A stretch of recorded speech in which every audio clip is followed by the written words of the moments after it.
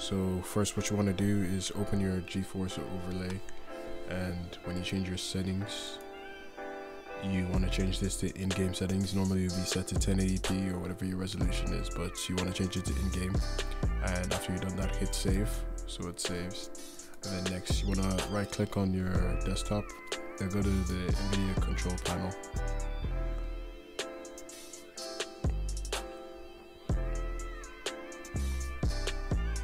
And once that loads up, you want to click adjust desktop size and position and click aspect ratio and GPU scaling, and then you should be done. Thanks for watching, hope you enjoyed.